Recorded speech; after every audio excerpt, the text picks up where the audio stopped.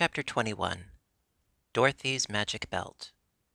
Dorothy passed several very happy weeks in the land of Oz as the guest of the royal Ozma, who delighted to please and interest the little Kansas girl. Many new acquaintances were formed, and many old ones renewed, and wherever she went, Dorothy found herself among friends. One day, however, as she sat in Ozma's private room, she noticed hanging upon the wall a picture which constantly changed in appearance, at one time showing a meadow, and at another time a forest, a lake, or a village.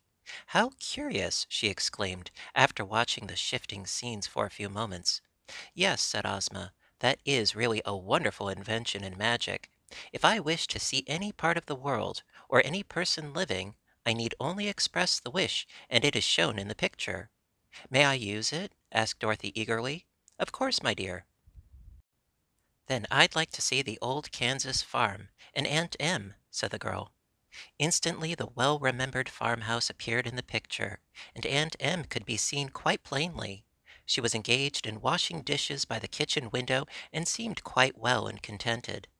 The hired men and the teams were in the harvest fields behind the house, and the corn and wheat seemed to the child to be in prime condition. On the side porch, Dorothy's pet dog Toto was lying fast asleep in the sun, and to her surprise, old Speckles was running around with a brood of 12 new chickens trailing after her. "Everything seems all right at home," said Dorothy, with a sigh of relief. "Now I wonder what Uncle Henry is doing." The scene in the picture at once shifted to Australia, where, in a pleasant room in Sydney, Uncle Henry was seated in an easy chair, solemnly smoking his briar pipe. He looked sad and lonely, and his hair was now quite white, and his hands and face thin and wasted. "Oh!" cried Dorothy, in an anxious voice, "I'm sure Uncle Henry isn't getting any better, and it's because he is worried about me. Ozma, dear, I must go to him at once." "How can you?" asked Ozma. "I don't know," replied Dorothy, "but let us go to Glinda the Good. I'm sure she will help me and advise me how to get to Uncle Henry." Ozma readily agreed to this plan and caused the Sawhorse to be harnessed to a pretty green and pink phaeton, and the two girls rode away to visit the famous sorceress.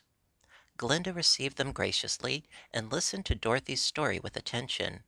"I have the magic belt, you know," said the little girl. "If I buckled it around my waist and commanded it to take me to Uncle Henry, would it do it?" "I think so," replied Glinda with a smile.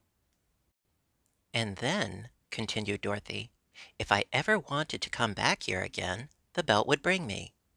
"In that you are wrong," said the sorceress.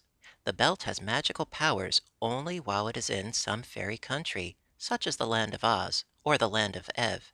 Indeed, my little friend, were you to wear it and wish yourself in Australia with your uncle, the wish would doubtless be fulfilled, because it was made in fairyland, but you would not find the magic belt around you when you arrived at your destination." "What would become of it?" asked the girl. "It would be lost, as were your silver shoes when you visited Oz before, and no one would ever see it again. It seems too bad to destroy the use of the magic belt in that way, doesn't it?" "Then," said Dorothy, after a moment's thought, "I will give the magic belt to Ozma, for she can use it in her own country, and she can wish me transported to Uncle Henry without losing the belt." "That is a wise plan," replied Glinda. So they rode back to the Emerald City, and on the way it was arranged that every Saturday morning Ozma would look at Dorothy in her magic picture, wherever the little girl might chance to be.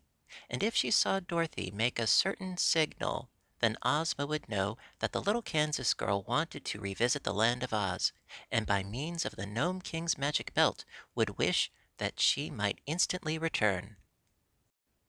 This having been agreed upon, Dorothy bade good-bye to all her friends.